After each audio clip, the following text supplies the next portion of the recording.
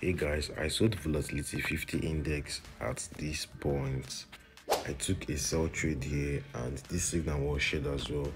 We are not moving in profit yet, but I'm expecting this index to sell from this zone. I got my stop loss at this point. So what was my market analysis? What was my view on this index? What made me sell this index and what's giving me the confidence that this index is going to sell? You'll be having a look on all of that in today's video. Right, so coming to the weekly time frame on Volatility 50 index, you can see that this index has been on a downtrend. When we zoom out on the chart, you can see the overall market direction here. You can be able to say that this index has been creating series of this index has been creating series of lower highs and lower lows heading to the downside. So I identified this market direction. We had a key level at this zone and we are kind of getting a retest of this broken level. This upward move on the weekly time frame is a retest of this broken level, so I'm expecting this index to sell from that current price level to the downside. The sales is expected. So when I identified the market direction on the weekly time frame, which we've seen that this index is on a downtrend, we got this little uptrend move here.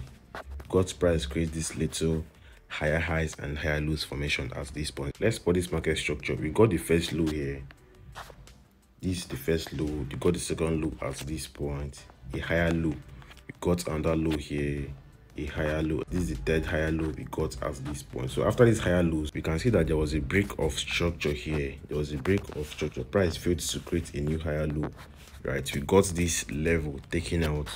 We got this third higher low taken out at this point. There was a break of structure here, which price pushed to the upside to come test this level, to come test this identified level, and we got this head and shoulders pattern formation, which is a bearish reversal pattern formation. We got the left shoulder there, we got the head at this point, and we got the right shoulder at this zone. So after this head and shoulders pattern formation, we got price sell to the downside, now pushed back to the upside to come test this level, this identified key level, and the retest we got at this point is an uptrend move on a lower time frame. When we go to the daily time frame, we can see that we got V50 index move in an uptrend, like give an upward market direction here. Right, we got price create series of higher highs and higher lows at this point. So this is the current market structure. Basically, market is in an uptrend, we can see, and the sales is expected from this current price level to the downside. I'm expecting this index to sell in the coming weeks and months.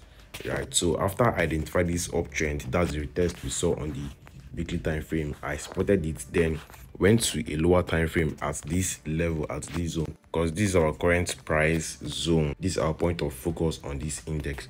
So I went to the forward time frame and saw that this index has been consolidating on the forward time frame for some time now. So I spotted the highs and lows of this consolidation. We got the lows at this point, our consolidation support level, and we got our highs at this zone. Right, this point we got this blue line identified, that's our consolidation resistance level, and we can tell that whenever price gets to this consolidation support and resistance level, it sells and buys from it. We got the buys here as a support.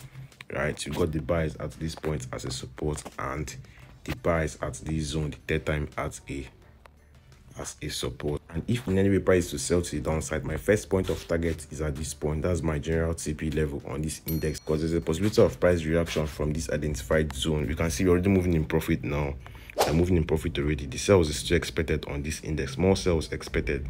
So I told you guys. So when you go back to the forward time frame, right, we got this level identified. So if price to sell to this identified level, that would be our point of target firstly, because we're likely to get a reaction from this zone. I've been seeing price sell from this level of resistance, this horizontal resistance level, our consolidation resistance level. Right, the first sells are the second sells and the third sells at this point, the fourth sells here too. So this market structure on the forward time frame, the current market structure, I'm expecting price to sell from this current price level to the downside, because we've seen the last move here, which was the buy move to this level.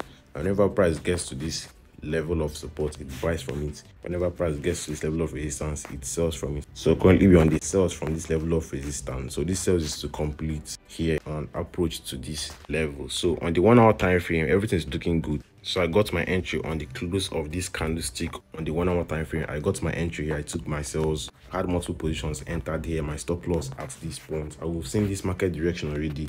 Price already creating this lower highs formation, which is a bearish structure.